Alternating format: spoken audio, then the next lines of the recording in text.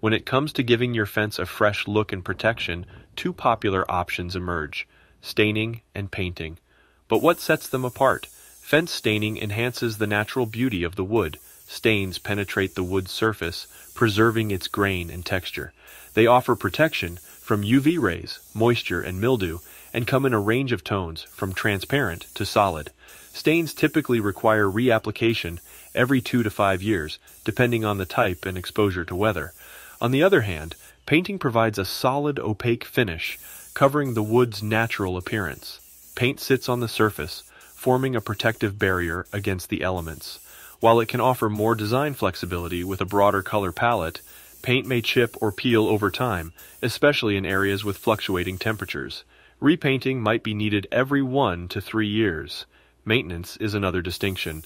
Stained fences often need a simple clean and restain, while painted fences might require scraping off old paint before a fresh coat. In conclusion, the choice between staining and painting boils down to the desired aesthetic and maintenance preference. Staining showcases the wood's natural charm, while painting offers a bold and uniform look.